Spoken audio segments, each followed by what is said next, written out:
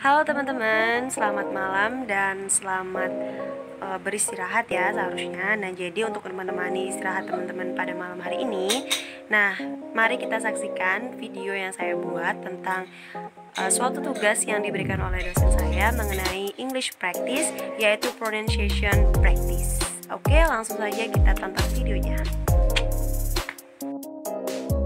Okay everyone, before I continue this lessons and this task, I will introduce myself first to you. My name is Cenby Rosella Agustin Ellbas. You can call me with my nickname Cenby or Lala. And my lecturer in this lessons is Mr. Ridho, and you can subscribe his channel. Sebelum kita mulai praktisnya, kita dengarkan conversation berikut. Hi Cenby. Hello. Yes, me. What you need? Do you know my dictionary? Your dictionary?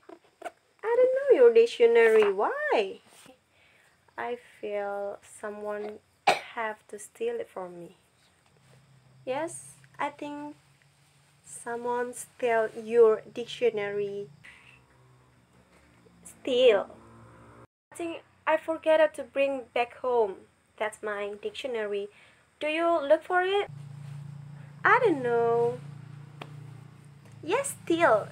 Please tell me where my dictionary if you know. What is you? Steal. Steal. Steal. Steal your dictionary. Nah, teman-teman di sini pernah nggak sih dengar percakapan kayak gitu? Have you ever hear that conversation about the difference of steal and steal? Aku aja di sini ngucapnya agak samaan ya, tapi kalian tahu nggak teman-teman? Itu mempunyai arti yang beda walaupun kita mengucapkannya sama.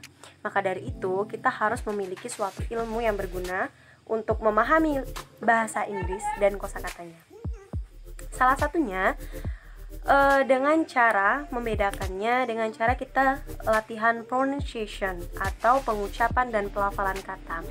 Nah, seringkali kita menemukan bahwa banyak sekali di dalam dunia bahasa Inggris kosakata yang pengucapannya sama tapi ternyata beda arti banget. Kayak steal and stool tadi, bahwa steal artinya satunya mencuri dan steal satunya adalah baja. Kan kayak nggak nyambung ya, mencuri dan baja. In this occasion, I will share you about this knowledge about pronunciations, basic pronunciations. Okay everyone, before I continue this lesson and share my knowledge about pronunciation practice, ada baiknya kayaknya aku harus ganti baju dulu. Can you wait me? Okay, just wait it. Dah. Hi everyone, welcome back to me. Nah, jadi aku udah siap ganti baju dan kita let's go untuk belajar ilmu ini.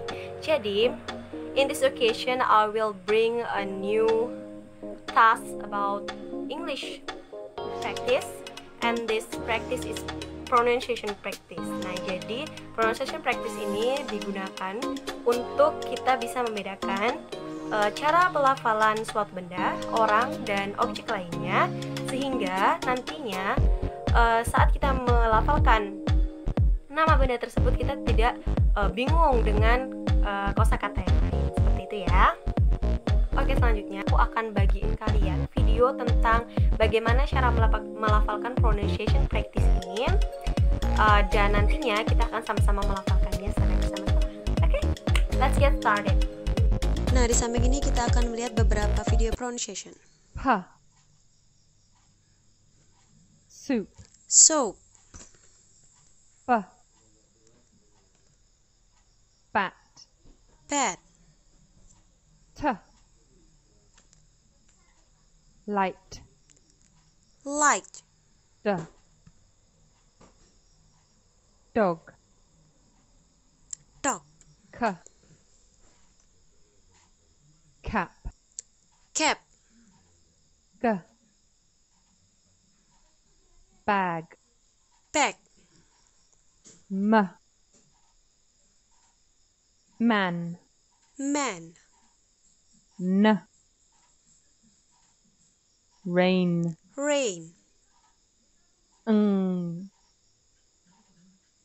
king, king, f, fish, fish, v, van, fan, th,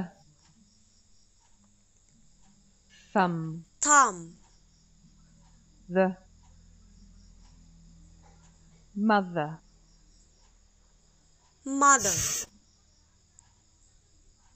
mouse, mouse, z, zebra, zebra, sh, shoe, shoe, j, television, television, h, hand, hand, ch, cheese, cheese, j, jet, jet, r, right, right, l, log, luck, y, yo-yo, yo-yo, w, whale, whale, e, for falls, c, sea, I, swim, swim, e,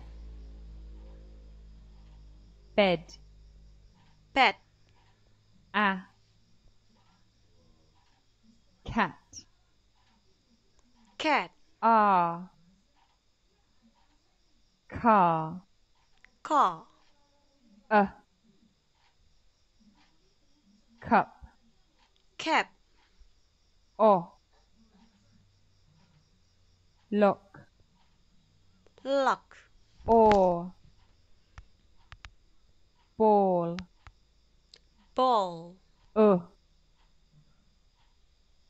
book, book, oo, two, two, shirt, shirt, father, father, a, for diphthongs, eight, age, I, I, oi, boy, boy, o, arrow, arrow, ow, house, house, air, chair, chair, ear, deer, deer, tourist. Oke teman-teman, itulah sedikit ilmu yang bisa saya sampaikan tentang pronunciation practice. I hope you all can get my value about this video and you can practice it in daily life and with your people around you. Nah, jadi sekian video dari saya. Okay, I think it's enough. Thank you for watching and see you.